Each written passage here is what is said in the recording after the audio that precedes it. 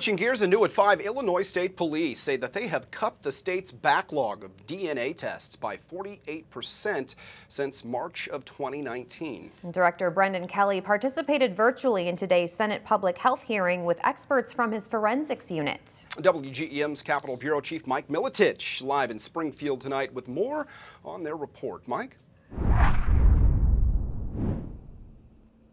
Director Kelly says his team is moving Illinois in the right direction following years of negative trends for forensic teams across the country. Now, Governor Pritzker has held this as a top priority for ISP for several years now, and they want to make sure the right information gets to victims of violence and their loved ones, moving them closer to justice. Kelly noted the backlog had nearly 9,300 pending assignments back in March of 2019, and forensic scientists on his team helped bring that number down to nearly 4,860 tests. However, he emphasized state police won't be satisfied until every victim can trust the cause of justice isn't delayed by forensics.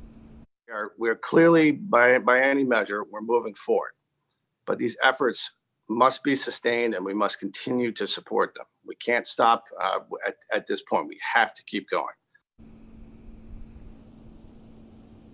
Kelly emphasized the DNA team is completing 22% more assignments per month this year than they did in 2019. He says the number of pending sexual assault kits older than a year also dropped from over 1,300 in January to 186 assignments now. The forensics unit also unveiled their sexual assault kit tracking system just in September, and that has helped people see all the information in real time as it moves from the hospital all the way through the process to the state's attorney's office. For now, reporting live in Springfield, Mike Militich, WGEM News.